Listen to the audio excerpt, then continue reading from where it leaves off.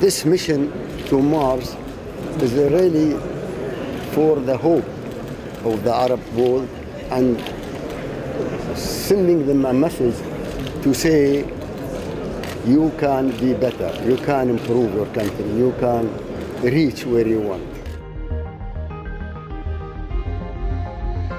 We looked at Mars because Mars is difficult to get to, and it's quite a challenging objective to set upon a team. This also raises the appetite for risk for the team, and that was something that is at the foundation of the UAE's next 50 years plan as developed into the country.